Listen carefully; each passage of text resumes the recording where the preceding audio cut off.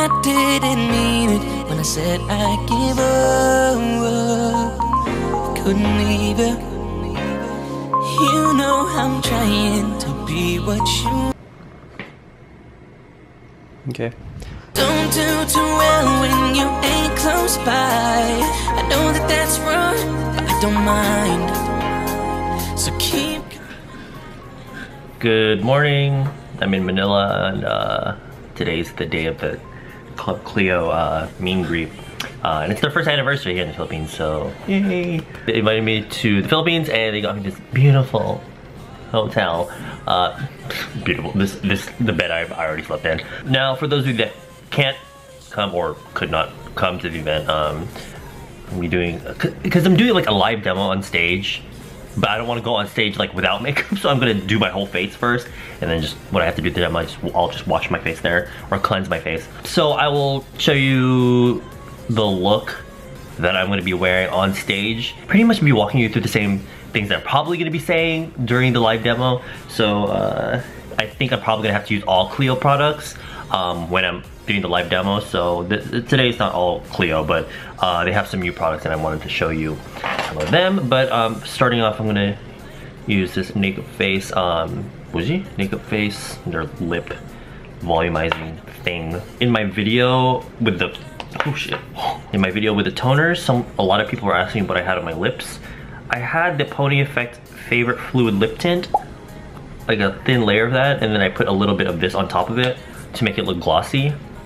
And then I'm gonna use, I'm gonna start off with primer. This is the CLIO Pre-Step Egg Pore Primer. Really similar to the, oh my, please. Okay. It's really similar to the Benefit Professional, because it has a bit of like color to it. Not that I don't think it makes that much of a difference, to be honest, but use too much because I feel like it will just work against your foundation. It will make the foundation slip and slide everywhere. So just the bare minimum, only in the areas that you actually have pores.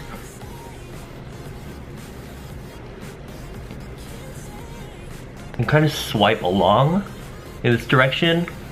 You don't want to do too much of this because it can start to pill the primer, and sweeping it along one direction helps you push it into the skin, kind of get the primer into the pores where it's meant to be. CLIO has a new cushion. CLIO comes out with so many base products, and they just came out with a new collection too. This is part of their Nudism line. The original Nudism I didn't really like, but I know it was super popular in Korea. This is the velvet wear version, and so it's supposed to be a matte version, perfect for the Philippines because we're really humid. Like, bitch, I stepped off that plane and also the humidity hits me in the face, and so foundations like this that I think would work better in humid environments, because if you have dry skin or if you live in a dry environment, I think things like this would work against you. Now the coverage on this is really extreme, and not just that, but it dries really quickly. So I mean, you can use it with the puff. You can get really great coverage out of this, but I want to keep, even though, you know, I like full coverage, I want to keep it as thin as possible, because with liquid foundation, you guys know I just use a flat foundation brush to put a thin layer, and then I buff it in with I blend it in with a sponge. With a cushion, I like to take brushes like this. You can take a kabuki brush, you can take, you know, those big like toothbrush looking makeup brushes, and you can kind of dip it in there just a little bit. It's not like a flat foundation brush where it's just like this thin flat brush that soaks up a little bit of product. This is almost like a sponge. And then what I do is I'm working sections because it will dry really quickly. Just like with a foundation brush, apply it in long sweep motions and then pat it in. And also the sweeping will help push it into the pores and make it more adhere better to the skin.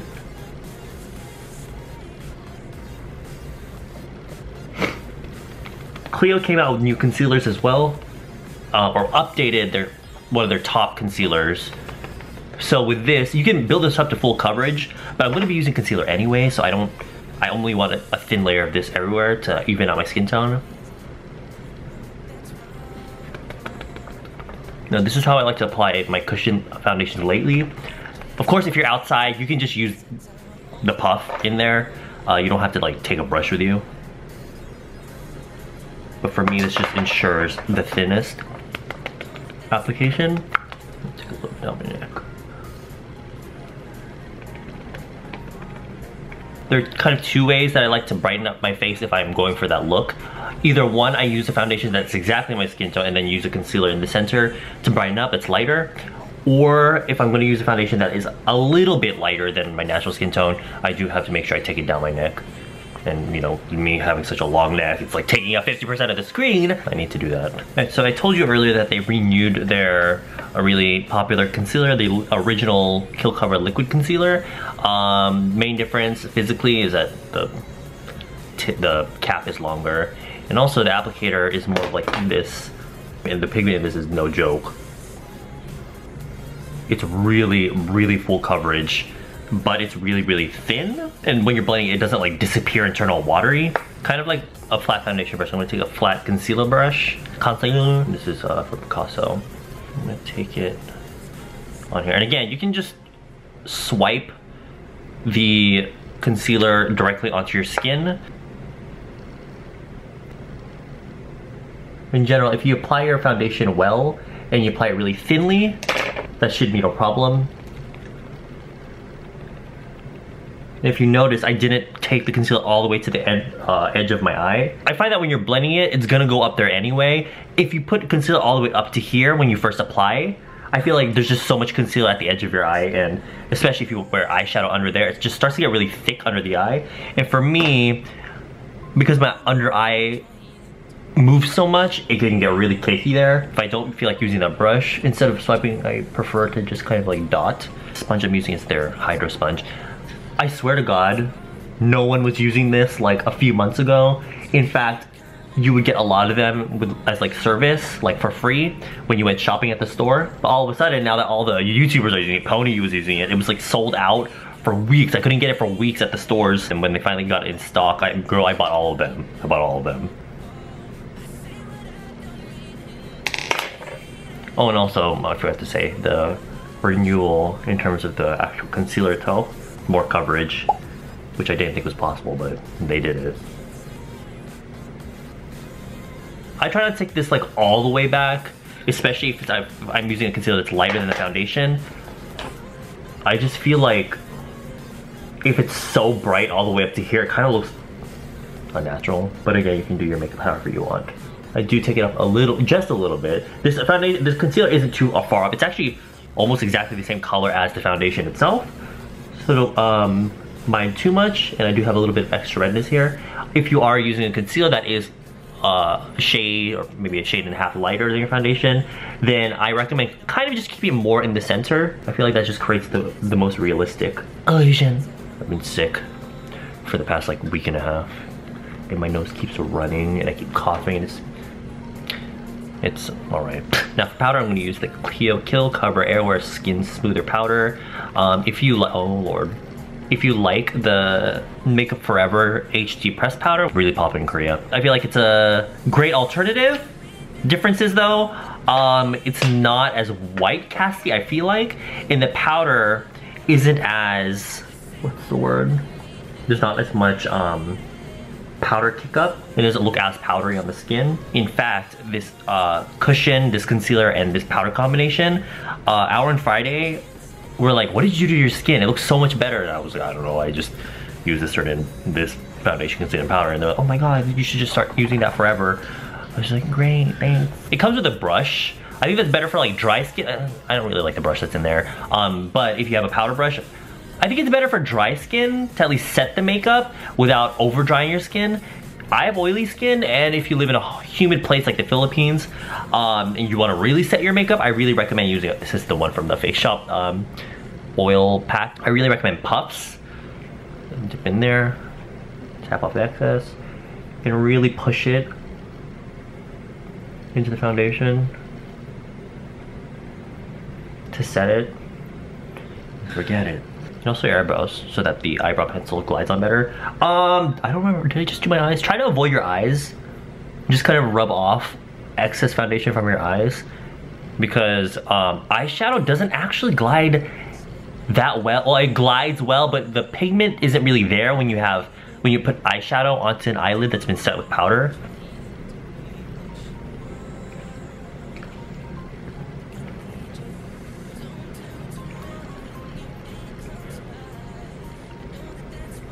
Moving on to eyebrows. Oh lord, the Kill Brow Auto Hard Brow Pencil. They can describe it as like a sword shape. Just like a flat kind of brow pencil. I've been using this like every day since I got it. Because I don't know, I've just been doing my brows kind of just like really quick. And I think with that slanted shape, because I like shapes like this, or either this or really, really small, tiny points. The small, tiny points because I can get like a really detailed brow look. But this one just makes it really quick and easy because I'm kind of just like drawing quick strokes. Get through with the spoolie. The front, I kind of take it flat and swipe down, and then brush it out to blend it.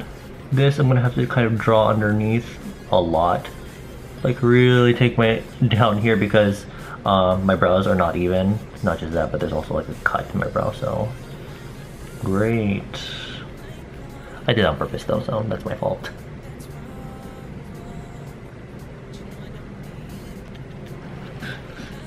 Okay, awesome possum. I kind of like the way that looks just like that without putting my brow mascara, so I'll leave it like that for now. But later, if I change my mind, then I'll put on brow mascara.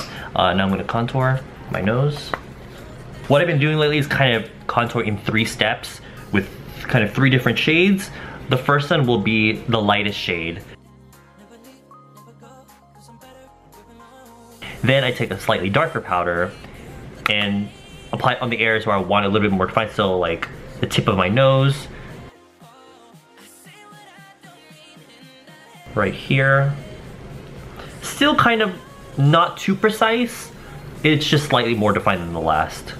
Like that. And actually I can probably just stop there, and I didn't even bring the third. There's a third powder that I usually contour with, but I can just layer on this darker one right here.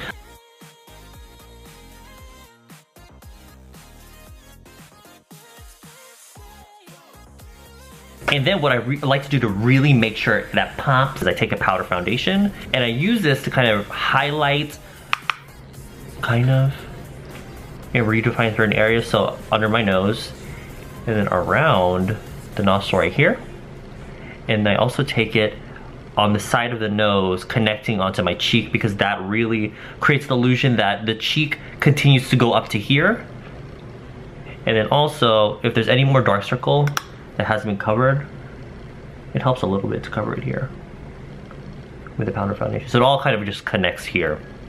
And also if you have a line like me, I got fillers there, so it helps a little bit, but if you have that kind of like dark shadow here, which can really age your face, I recommend putting powder foundation there if you happen to have powder foundation. So I'm gonna center to redefine. Alright, and then the final step for contouring the nose is definitely the highlighter. You don't have to, do you have to do this? I don't think you have to do this. Etude House came out with like a bunch of new palettes, and they were calling out to me. So this is the Knit Closet one. I also have the leopard one. I like the way this looks. Looks like it'd be really good for like a natural look, which obviously I'm into, kind of. Natural, this nose, this brown nose, oh lord. When I pulled this out of my luggage, I found that one of the shadows was like popped out, which was so saddening. Oh. Okay. That should work again. I'm gonna take this shade, Cashmere, and use it as a base.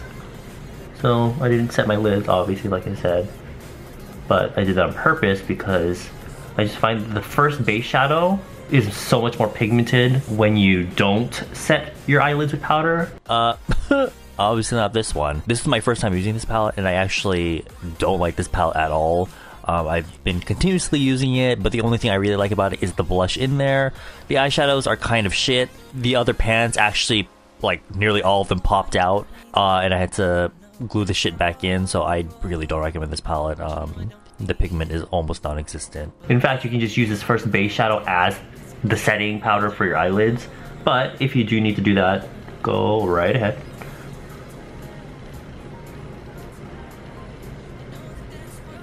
Now there are a mix of warm and cool tone shadows, like cool tones like this. I'm not really a cool tone person anymore, really. I tend to go for more warm shades, so I'm gonna use like a mix of these two on the outer corner, right here. This isn't really anything crazy, obviously. I'm not We all know I'm not a fucking makeup artist. This is just like my daily makeup. No matter what colors I'm using, this is what I tend to do. That's this kind of shadow on the outer corner. Actually, maybe I will take a little bit of this brown here, and I'll mix that with the more orangey brown. I want that color to be a little bit more deeper. And then I'm gonna take an eyeliner, and I'm just gonna line my eyelids. I bought this brush recently. This is from Mustave. It's so useful because it's such a straight edge that it makes eyelining so quick and easy for me, especially for the shape of eyeliner that I do, which is just extending my natural eye shape. Place it so it's connected to my natural eye shape, and I literally just place the brush down and I draw a line.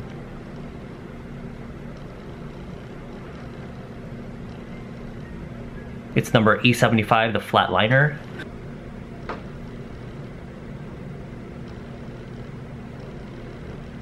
I kind of blend the eyeliner on my fingernail because then I can just wipe it off easily with a tissue. This is another eyeliner brush, but it's more of a natural hair brush, and I'm gonna take that dark brown that I was using earlier, this one, and I use that to kind of blend out that eyeliner because I don't want it to be too harsh.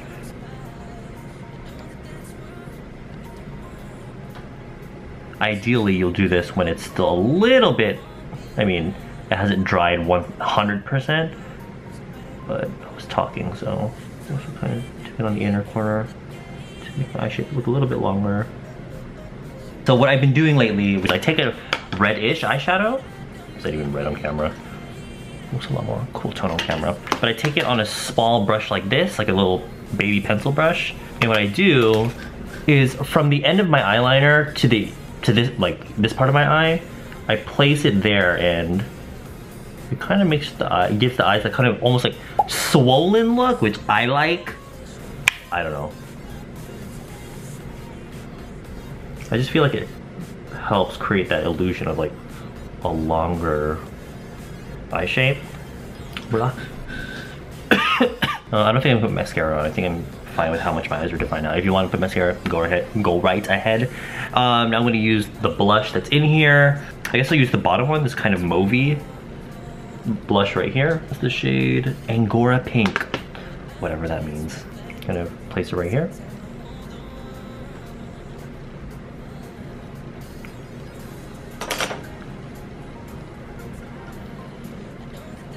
You just put the blush there. If you want to put it on your nose, just touch your nose. Don't put it too much or else your nose will look dirty, especially since I already have nose contour there. Actually, I'm gonna take a little bit of that orange blush, the one on the top above it. In the closet, I'll take a little bit of that and I'll put that on the nose, and kind of right here to help connect it. Okay, beautiful. Last but not least is my lips. CLIO has some new lipsticks. They always got new shit. Oh my, please, I mean, it'd be nice to focus so that you can see it. Rouge Heel Velvets, Rouge Heel lipsticks. I actually had, but I never really talked about on my channel. They're so freaking pigmented and creamy. It's insane. Like one touch on the lips and it's like full pigment. I can't even believe it. So this is like the velvet version. Gorgeous. Love it. Do you see how big like this lipstick, like the application part is? It's gigantic. So it makes like all I have to do is and I'm like done. Application wise, for the way I put it, it's not difficult. It's just that I tend to just like tap my lipstick on, but this is a matte formula, so I kind of have to swipe on there. Great if you put on full lips, but not for me. So, I mean, it's not that big of a deal. I just have to finesse it. The other thing is, the colors of these are like, they're not, I have no complaints about the colors. They're really nice. It's just that they're not colors I would wear because you know me, I prefer more natural colors. Not that these are unnatural, it's just that they're really strong reds, really strong brick colors. This one is a gorgeous color. It's just really dark for my preferences. But you, oh my god.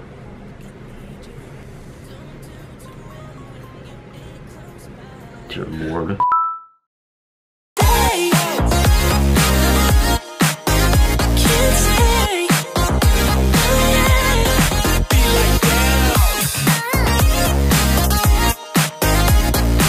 So let my body show you.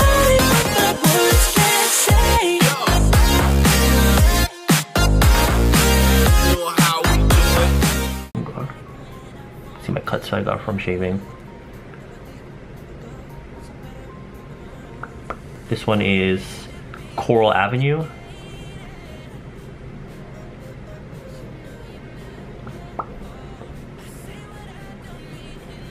I'm using this as a base. I'm not putting this full on. This is not how it looks like full on. And then I'm gonna use Rose Breeze on the center.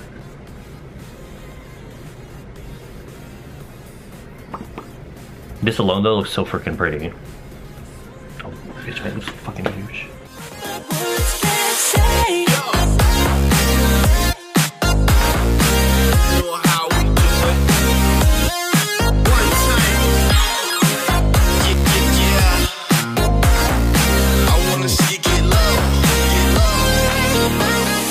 Yeah, go ahead, take videos and photos.